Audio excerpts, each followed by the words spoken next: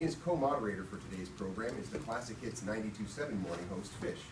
This special program was his idea and was made possible by his hard work coordinating with the guests we have today. So I'll let him set the stage.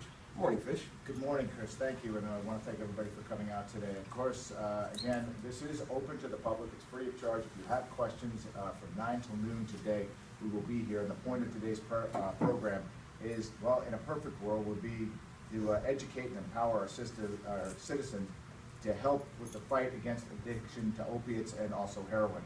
I would hope that we would give out information that will educate, motivate, and activate the citizens of Brattleboro to do something to help those who are on the front lines fighting this battle on a daily basis throughout